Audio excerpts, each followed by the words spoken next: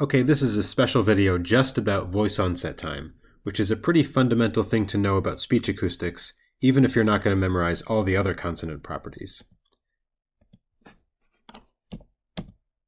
So what we're talking about is the time elapsed between the consonant burst and the voicing onset. This is actually what we call the voice onset time. So we're looking at this stretch of the waveform right here. And just as a reminder, the periodicity is where we see those vertical marks. That corresponds to the vowel right there. So we're normally looking at this as we see in the waveform because we're thinking about the time, and the waveform shows us the exact information in the time domain. We can also see it in the spectrogram because voicing onset is the onset of low frequency energy. So just as we have this part, this upper blue rectangle up here corresponding to the aperiodic point in the waveform, we also have this blue mark down here corresponding to where we have a lack of low frequency energy in the spectrogram. And the reason we know this is low frequency energy is because the rate of vibration of the vocal cords is in the low hundreds. So when we're visualizing that on a spectrogram that goes, say, between 0 and 5,000, we know it's going to be at the very lower point on the graph. So let's compare voice onset times between two different sounds. Up at the top, we have a voiceless stop sound like t in a word like time. And so we see the stop release marked in the red arrow there, and then the onset of the voicing for the vowel marked in the purple arrows. So again, we're thinking about the time elapsed between the red arrow and the purple arrow.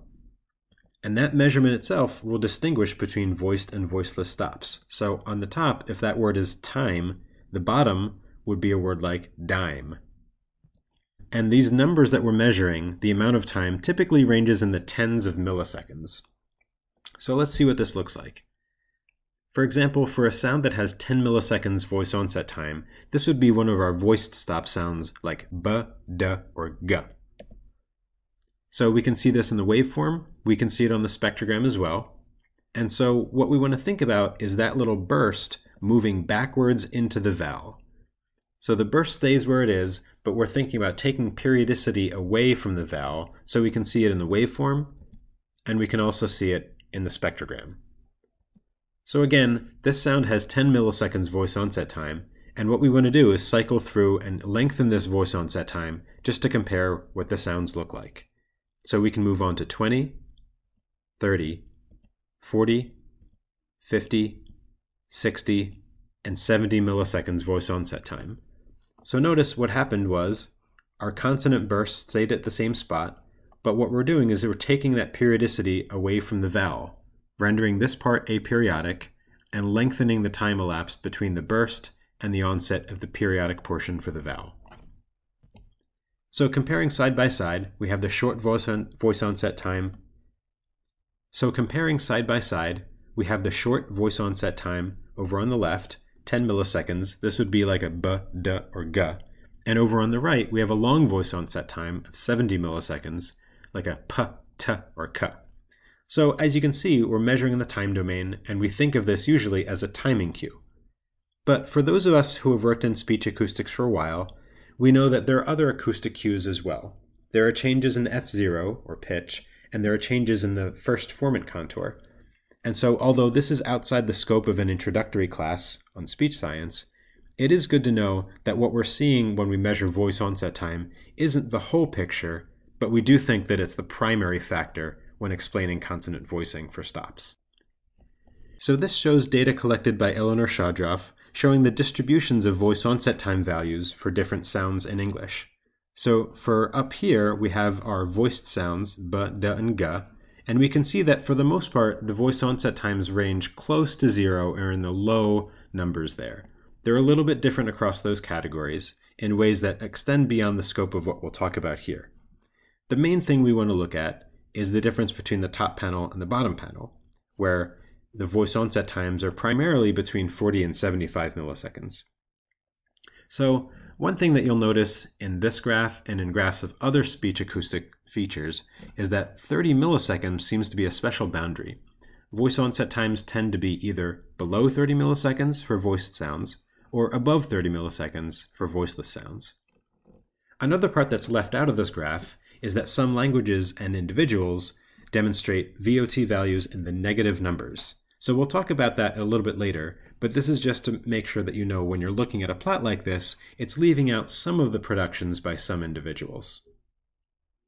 So let's take a closer look at some of those timing landmarks to know where those data came from. So up top we have the word tier, and in these boxes down here we've zoomed in to the region right around that period of aspiration.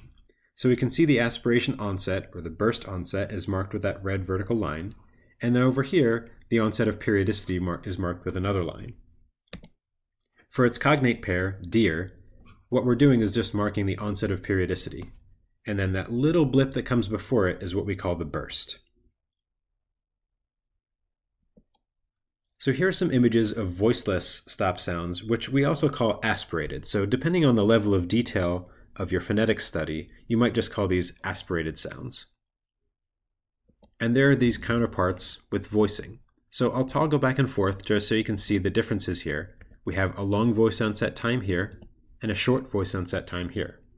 So let's compare them vertically just so we can make sure we know what we're looking at. Circled in red is the burst or aspiration part. So we can see up top that the aspiration has a longer duration. So this longer voice onset time is what makes it voiceless.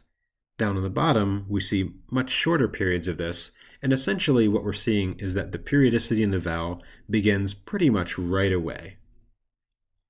We want to make sure that that's the part of the graph we're looking at, and not, for example, the loud part, which just corresponds to the vowel. What we want to think about is, when does the vowel begin relative to the onset of the whole utterance, not just a property of the vowel itself. Now, I mentioned pre-voicing before, and now we can take a look at that. So pre-voicing you can kind of consider as a kind of super voicing. So not only does the voicing begin very close to the consonant burst, it actually begins before the consonant burst. So what we can see in this top panel here is this low frequency energy circled in the lower part of the spectrogram beginning even before the vowel begins. So this would sound like B or D or G. So up at the top we have Ba, Da, Ga, and down at the bottom we have Ba, Da, Ga. So in English, we don't really make a distinction between ba and ba. These are just a choice that an individual can make, and sometimes it's due to dialect differences and things like that, just idiosyncrasies. But in some languages, it actually makes a difference between the meanings of words. So to recap what we've talked about today, voice onset time is the time elapsed between the burst or the release of the consonant and the onset of periodicity. It indicates stop consonant voicing, with voiced stop sounds having a short VOT close to 0 milliseconds, or at least below 30, and voiceless consonants having a longer VOT closer to 60 to 70 milliseconds. We can also observe pre-voicing, which would also indicate a voiced consonant, but it's not universally used, especially in English. So your goal for this class is to be able to recognize VOT on a waveform and know what that feature corresponds to.